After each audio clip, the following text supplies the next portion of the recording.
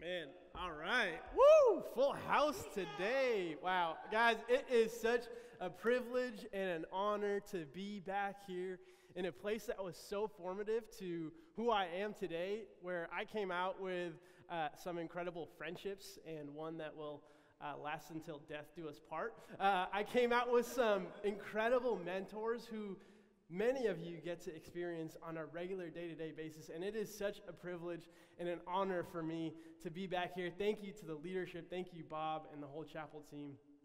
I'm excited to be here with you guys, and as you guys know, it is no lie and no secret that Gordon brings some of the top speakers and some of the greatest people to come and share some theological, deep wisdom with you guys. And today you might have an opportunity to hear that. If you just go to youtube.com/Gordon College, you will have so many opportunities to hear. But as for me and myself, all I can offer is a little bit of a personal experience as someone who 4 years ago was sitting in your seats, had the same thoughts that you've had, the same worries that were running through your mind, and the same drive and energy that you have to get wherever you're going.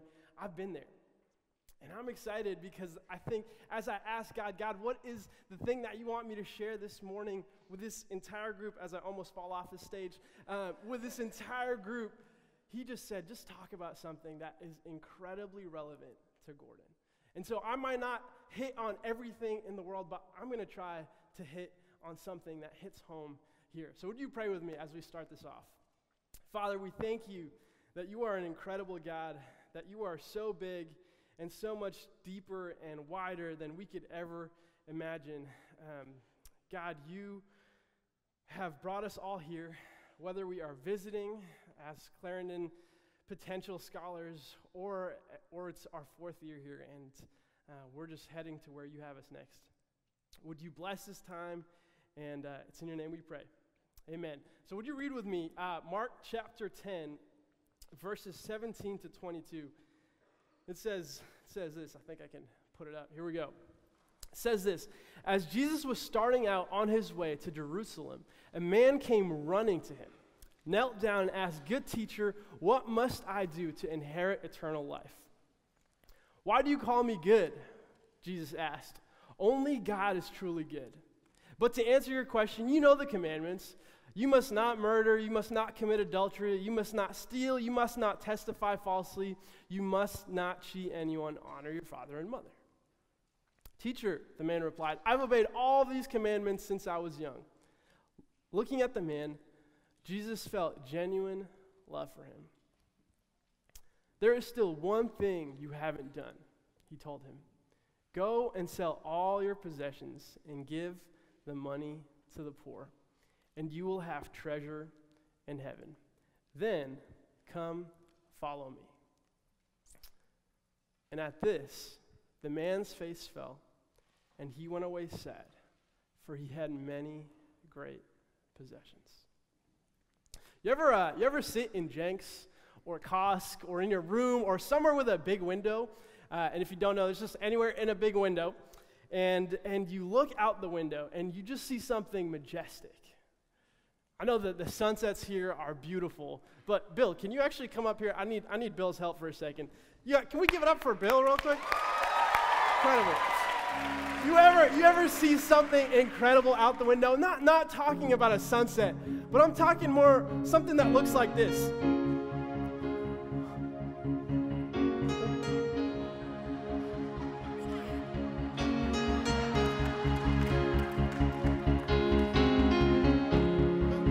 All right, that's good.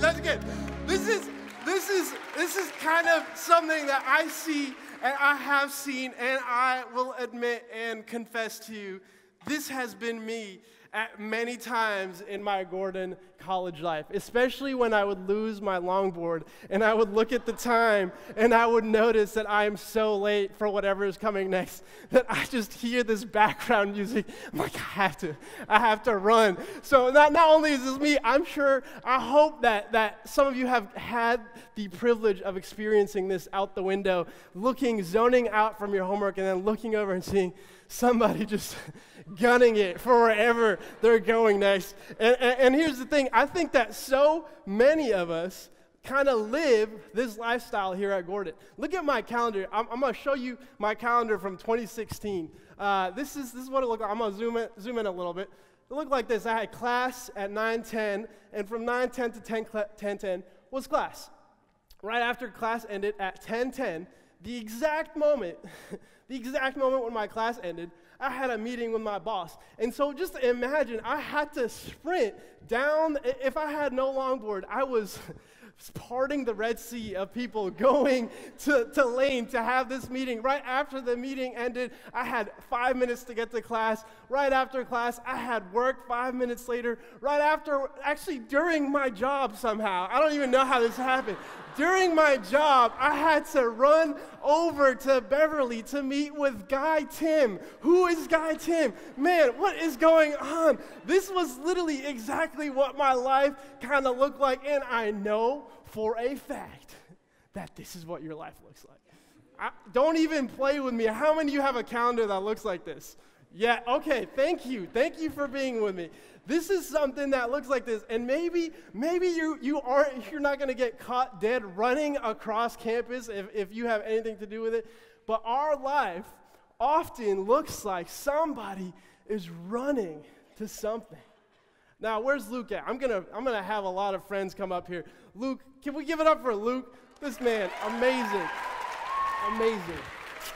All right, Gordon, this is like painter's tape. Don't worry, it's not going to ruin your wall. Luke, can you hold this? Can you stick this over here? My question that I'm going to ask is, why are we living like this? Why is it that we're always running? And here's what I think. I think that we're starting over here, and we believe in what we've learned from the Bible and from all the places that we've been, where Jeremiah 29:11, you know this by heart, for I know the plans that God has for you. Plans to prosper you. And I'm sitting here like this, like, plans are over there. Plans, I'm going to run because my plans are out here, and this is where I'm putting my hope. I'm putting my hope in the plans that God has for me over here. I'm starting over there, and I'm standing over there as a Gordon student. I'm living my life over here, but I know that God has things for me over there. I know that there are so many things that God has put in my life and gifts that He's given me, but they're over there. And so what I'm doing here as a Gordon student, what I'm doing here in my 4 years is I'm running. I am running to get there. Because there, what I'm going to do, what I'm going to grind, how I'm going to get there is what my life is going to look like. Because there is where God's purpose is for me. There is what all my hopes and dreams and desires stand. But I'm over here. I'm over here, and I'm just looking over there, grinding and running, because my hope is there. And I'll admit that this is how I live my life at Gordon. So often I was just trying to run to get there because I believed the plans He has for me. But in my head, those plans were always so distant. They're always so far away, and so I've always just put my hope in what is over there. And here's what I think is so interesting. This really, in a scary way, to me, resembles what we see in the rich young ruler. Now, the rich young ruler has a lot of similarities to us. except for maybe the fact that he was rich. And maybe that he was a ruler, except for all you guys who are in GCSA, but whatever. No offense, sorry, I went there. But this young man, he actually has more similarities to us than I think we even realize. He's young, but if you look and if you think back with me about what we just read, he asked Jesus, how do I get eternal life? And Jesus says, well, you know the commandments. And he says, yes, I've kept all of those. I've been to church. I've been raised in this church environment, and I do all the right things, and I'm actually using my gifts to pursue what God has for me, and I'm trying to honor you with the things that you've given me, and I'm driving, and he's driven, and he's successful, and I see that in you guys. And I saw that in our class when we were graduating. We're driven, we're successful. For 4 years, we're driving, and we're going there. We're heading there. And that's what this man looks like, but also there's more to it. And I want you to notice this with me. Check this out. It says in verse 17, as Jesus was starting out on his way to Jerusalem, a man came. Da, da, da, da, da, da, da, da, da. You know, I read some professional Bible readers, what they said about this, and they were talking about how this, I did biblical studies, that's what they taught me, that this guy, he is running, and some say because there's a sense of urgency in him, and he's excited to go meet Jesus, but I read this one who said this. He said, this is not just this physical outward expression of what he's doing towards Jesus, but this is actually something representing his lifestyle. He's always running. He's driven. He's excited to be there. And this is dangerous. It's dangerous. And look at what he asks. He says, good teacher, what must I do to inherit eternal life? And I don't even know if this man really understands what he's asking, because to him, and maybe to many of us, including myself, when we think about eternal life, we think about like this big shiny gate up in heaven waiting for us once we pass away and go up there and we're going to live eternally with him. But listen to what Jesus says in John 17. He says that this is eternal life, that they know you, God, and they know the Son, Jesus Christ. And so to Jesus, this question is simply asking Jesus, how do I get to know you? And this isn't just like a knowing that I get to know you in my head and knowledge that I gain from my New Testament class with Dr. Hunt or my Old Testament class with Dr. Hildebrand or whatever it is. This is a knowing that's like drop it like it's hot and run after Jesus, know him. This is a knowing that I'm gonna give up whatever it is that I have, whether it be over there or over here, because I know him. This is the eternal life that Jesus is thinking about when he's thinking this. And you would think a rich young ruler who has it all, he's got the wealth, he's got the influence, he's got whatever he wants at his fingertips. You wouldn't think that he needs anything else. What else could you need, man? You've got it all. But there must be something that he feels like is missing, because he's coming and asking for more. What he's got, and he's got what we're running after. He's got what's over there that we want, but he's still coming and asking Jesus, there's got to be something more. Listen to this, Jim Carrey, one of the most successful actors. He's got so much influence, so much wealth. He says, I wish everybody could get rich and famous and get everything they ever dreamed of so that they can see that it's not the answer. It's a direct quote. What's over there, what we're running after, it's not the answer. So what are we missing? What are we missing? Check this out. Let's keep reading. It's coming. Why do you call me good? Jesus asked. Only God is truly good. But to answer your question, you know the commandments. You must not murder, you must not commit adultery, you must not steal, must not testify falsely, you must not cheat anyone, honor your father and mother. Teacher, the man replied, I've obeyed all these commandments since I was young. Looking at the man, Jesus felt genuine love for him. Now, we got to know, this man is playing.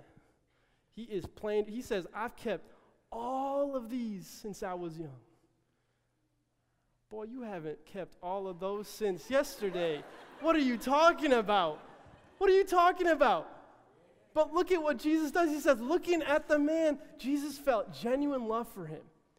He didn't feel that love for him because of his success. He didn't feel that love for him because he's over there. He felt it despite of his success. He felt it despite of him failing and lying to his face about it. Jesus loves this man, and it's not because of what he's been doing. But even, listen to this, even as a religious young man, this kid's been running. He said, I've been keeping all of these commands. I've been doing it all. I've been obeying my mama. I've been eating her food even when I don't like it. I've been doing everything that you've asked me to do. He's running. He's trying to be this really good, religious 21-year-old, and he's driven to do what God is calling him to do. He's running. He's running. And I love this next part. Jesus then says, there is still one thing you haven't done. He told him, go and sell all your possessions and give the money to the poor, and you will have treasure in heaven. Then, come follow me.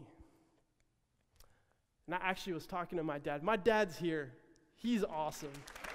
He's incredible. So thankful for him. I was talking to my dad about this. My dad is probably like the greatest preacher and man I have ever known, so you should get to know him afterwards. But I was talking to my dad about this, and he's probably read more books than I will ever think about in my entire life. So he knows so much. And when I asked him about this passage, he said, you know, there's this author who, I'm not as good as him, so I don't remember the author's name, but there's this author who talked about this passage, and he said that Jesus is looking at this man. He's saying, this man does not have a possession problem. He has an obsession problem. Yeah, he's got a lot of things, but it's not the things that he has that are going to hold him back. It's this obsession that he has with the drive that he's going after. It's the obsession that he has with always succeeding, with always being ahead, with always getting the next thing and never being satisfied in what is here. He's running after the things that the world is telling him, this is success. This is what you can look like if you just keep following this road. He's got an obsession problem. I felt like I had an obsession problem while I was here. I was obsessed with running after the awards and the recognition and the whatever it might be. So I just kept running. But what are we chasing? What's over there? This man is chasing things, and look, this is probably one of the saddest parts, in my opinion, in the whole Bible. Because he's standing right before everything that he could ever hope for. And this is what it says. At this, the man's face fell, and he went away sad, for he had many possessions. He's standing right before all of the hope in the world. He's standing right here, right next to Jesus. And he has the opportunity to have his hope be right here, not all the way over there. But he's obsessed. He's obsessed with the drive. He's obsessed with the accomplishments. He's obsessed with what people think about him and the success and the wealth and everything that's coming that's over there. And so he's not willing to drop it. He's not willing to stop running because he's obsessed. Guys, our hope is not over there. Our hope is right here. It starts here, and yes, it continues here, it continues here, and it continues here, but let's not waste 4 years going over there when he's right here. Let's not waste our time running after things. Yes, these things are good, they're important, and we're supposed to accomplish, we're supposed to bring the kingdom of God in so many ways, but don't think that he's not over here with you the whole time. I have so many friends who graduated from here who have just been chasing, and they said, once I get that job, once I graduate, once I get my LinkedIn 500 plus logo, then I will get it and I'll be good, and then I'll start to pursue God. But listen, guess where they are now? They're still running, and they haven't thought once about Jesus. Because they're obsessed, because I was obsessed, and because maybe some of us in this room are obsessed. And we think that hope is there and not here. But let me tell you, hope is here. He's standing with us. He's waiting for us to open the door, to talk to him, to have this conversation, this relationship, the knowing God of eternal life that doesn't just wait for us to get over there, but the knowing God that starts today, that starts here, not after we graduate, not after we've accomplished all the things, but it's here and it's now, and I challenge you, do not waste this time here. He is so present in our lives, and he is so ready to give us the hope that we think is over there now. Hope is here. And most good preachers will just stop there, but that's not me. So I'm just going to tell you one more thing. Because if we believe this, if we believe that this hope is here, and some of you are living this way, you are believing that, no, Jesus is here, and I'm walking with him, and things are awesome. Let me challenge you in this one other way. Let me challenge you and tell you that if this hope is here, I know that your job is going to help you to preach the gospel and share it with your coworkers and go out in the mission field and do whatever it is that you're going to be doing. And you can share that gospel in the kingdom over there, but I'm going to challenge you, if you're over here and you're believing that hope is here, do me a favor. This room is packed. This college has so many who aren't in the place that you are. I have a couple minutes, so I'm going to share this story. My senior year, I decided not to live with some of my best friends up in Tavilla or in Bromley or one of the apartments. I decided that I'm going to live in a freshman dorm with freshmen all around me. Why? Because I believed in this. I believe that hope is here and people don't know it. I wasn't an RA, I wasn't an RD, I wasn't any Rs. I was just Kika living in my dorm among freshmen. Because I wanted to share with them, I wanted to have an opportunity to say, hey, I might not have all the time in the world, but I'm with you every day and every night, and you can't get away from me. I'm going to walk into a room, I'm going to say, what's up? How you doing? Have you been reading your Bible? Because this was a hope that I saw and I believed in, and I wanted to share it while I was here. There are so many students here who are going through so much. There's depression, there's brokenness, there's hurt, there's anxiety, and some of us it just takes one conversation. And I believe that the Holy Spirit has empowered every single one of you to change lives on this campus. And one of Gordon's big 3 things is to elevate the contribution. And I believe that, yes, we can elevate the contribution of Gordon College out in the future, but we can elevate it here. It can start here, and if it starts here, it will multiply in ways that we could never imagine. Think about it. Think about the ways that if every single student here walked out, graduated, believing that hope is already here, and I'm not going to wait till I get there. Imagine us walking this entire way, believing that this hope is here and here and here, and everyone around me that I get in contact with is going to know about it, and I'm going to share with them, and that nothing is going to stop me until I get to the end of my line. And I'm going to share the hope that is here. Not just when I'm over there, this way, but the whole time, I'm going to share about that hope that is here. Will you believe with me that hope is here? Will you live it out with me? That hope is here on this campus and everywhere we go. It's not just over there. Believe it with me. Will you guys pray with me? God, we thank you that you are our hope. God, let us not be caught running and obsessed with the things that are over there and miss what's right here. God, do not let the grind blind us to what's already here. You are an incredible hope to this world. You are an incredible hope to this campus. And there is nothing that can stop your name from coming out and touching the lives of hundreds and thousands around us.